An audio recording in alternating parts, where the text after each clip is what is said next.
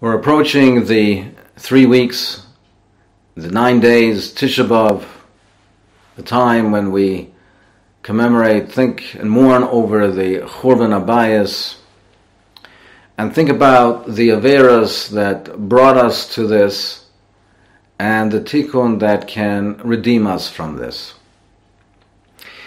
In Mitzrayim, the Rabbi Shalom said to Moshe Rabbeinu, Eya asher eya.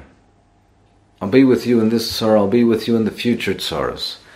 And the Meforshim learn out from here that Mitzrayim was the foundation, the prototype for all the Golius that would happen in the future.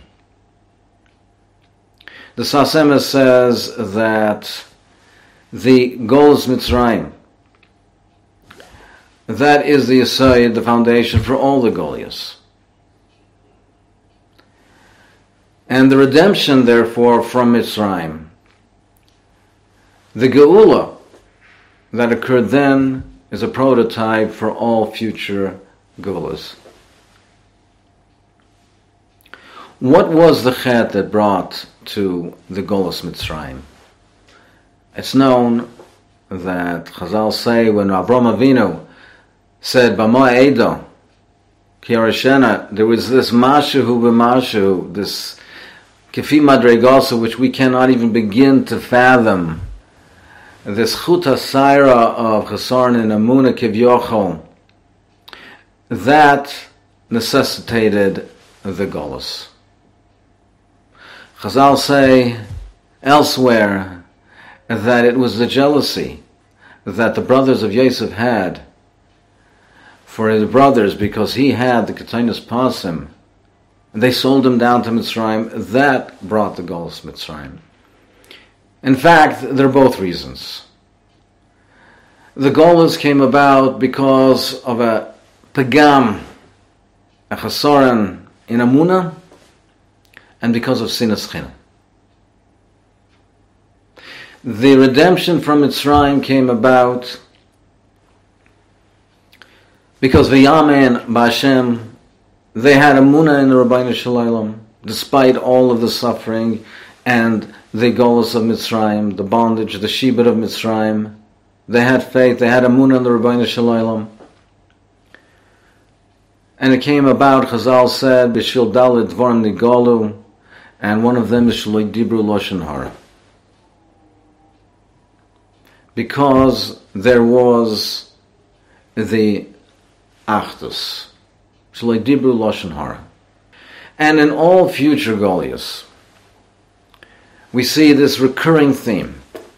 Chazal say that the Bayis Rishon was destroyed because of the Gimel Averes Chamuras. One of those, of course, Avodah Zarah, a lack of Amunah, Avodah Zarah, and Bayis Sheni, Sinas China. That recurring theme through all the Goliaths of lack of Amunah, Avodah Zarah in its various forms, Sinas Chinam in its various forms. That brought the Golus. The Geula is when that will be rectified. The Beis HaLevi says that in the Achros Hayamim before Bias HaMashiach, there will be a terrible tkufa of Kfira. A terrible tkufa of Kfira. We see in our times, Rahman al-Itzlan, that Kfira is rampant. And the tikkun is to remain steadfast in the face of that Kfira. And the Chavetz Chaim says that the tikkun and what will bring about Mashiach is if we're masakin the chet of Loshen Hara. And those are the two recurring chatoim. Those chatoim and the tikkun of those two chatoim. It's what is incumbent upon us in these days when we mourn the Churban. To mourn the Churban, to mourn the Chilul Hashem and the destruction and the terrible suffering, but in addition,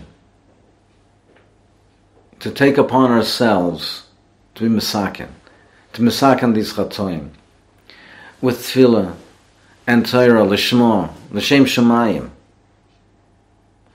to be Mesaken the Chet of Sinas Chinam, of Loshen Hara, to foster Achdus and Klal Yisrael, Avas Chinam, Bez Hashem, the Rabbi Shalom should give us the siyata d'shmaya and the kayach to be mesaken these two chatoim and to witness the binyan beis hamikdash bimhera b'yam